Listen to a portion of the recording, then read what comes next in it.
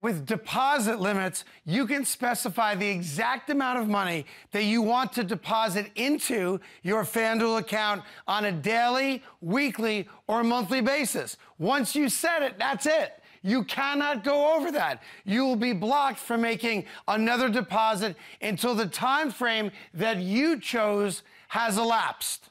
Now, a time may come when you want to decrease or increase your existing limit. Not a problem. Click on the button that says Set Deposit Limit.